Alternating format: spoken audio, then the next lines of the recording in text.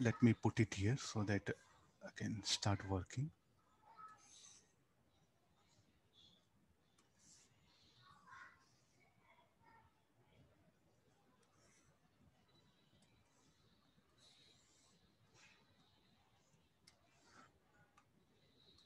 Okay, let's get into problem. We have 20 minutes. Well, now look at the both the diagrams. I'll plot the slab here.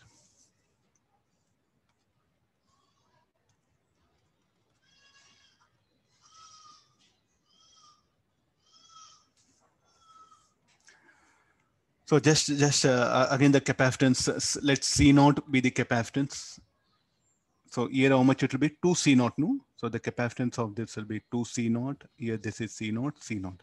Afterwards it will become C naught, C naught, and C naught. So only the difference of this charge, nothing will happen. So charge here will be different. So call again, same methodology. Q1, the charge here will be plus Q2 minus Q2. So this charge will not get disturbed.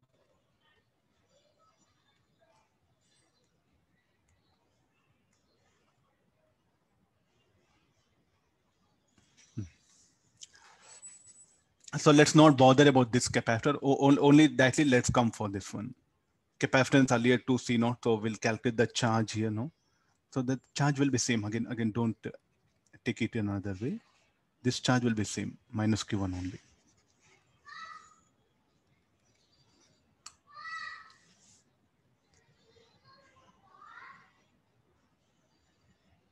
So we'll calculate the drop. So this will be E, no? So this will be 2C. So calculate the drop, get the initial charge in all the capacitors, then get the final charge.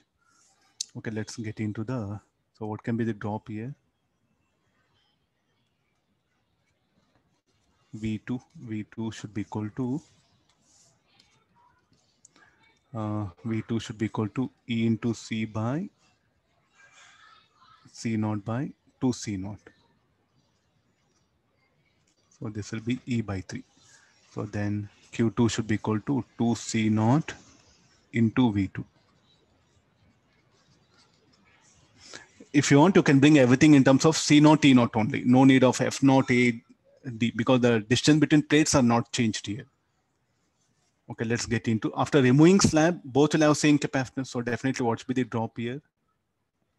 V2 dash. So what is V2 dash? Should be equal to C naught into E by C naught plus C naught will be E by 2. This is Q1, sorry. Now Q2 should be equal to C naught into V2 dash. So C naught E by 2. Okay, these are the charges, everything. Now exchange agent does work. Here also, exchange agent does work to pull out the slab. So the initial energy in the system, let it be UI. The final energy in system, let it be UF. What about the charge, increased or decreased? Look at Q2 and Q1. Q1 was how much? 2 C naught E by 3. What about Q2? C naught E by 2. 0.67, 0.5.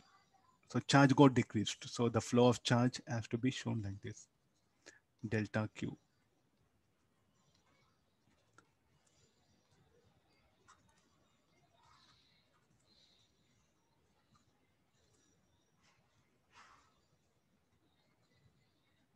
No branching will occur. So delta Q, how to calculate? So let me take help of this particular one plate. This plate only, let me look at. Charge left, no? So initial charge was Q1. Now Q1, I'll take it here. Q1 minus delta Q2 equal to Q2. So this will be 2 C naught E by 3.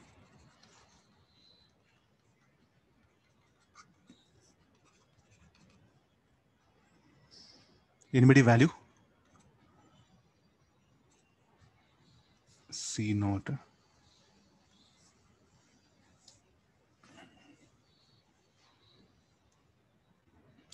C naught E by 6. This will be the delta Q. So battery does negative work. So again, UI plus work done by cell plus work done by extra agent is needed. No, work done by external agent. This should be is equal to mod of Q2 square by 2C naught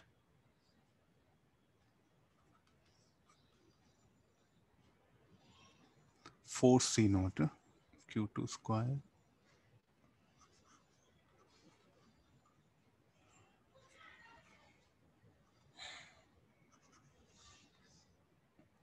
this is bracket.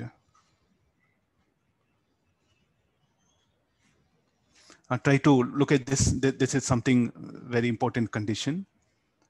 The excitant will pull out the slab from this capacitor. No?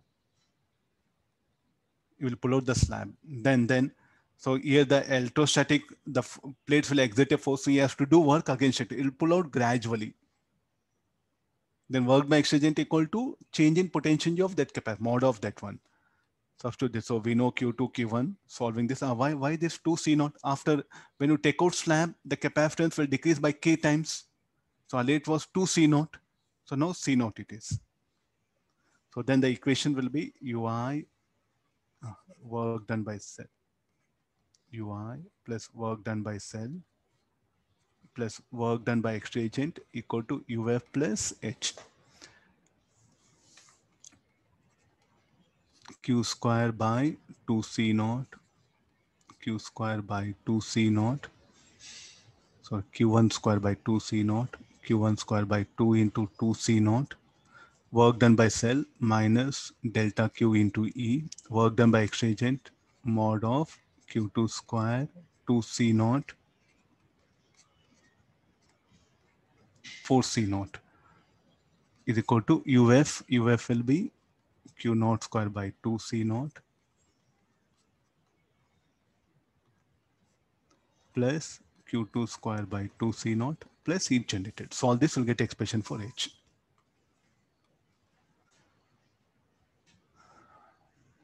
This should be the mod only because I will be doing work now.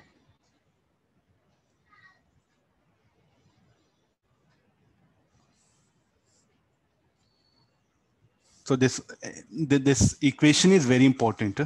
Please do remember, it will really help us to simplify. Otherwise, without this idea, will be it's a very difficult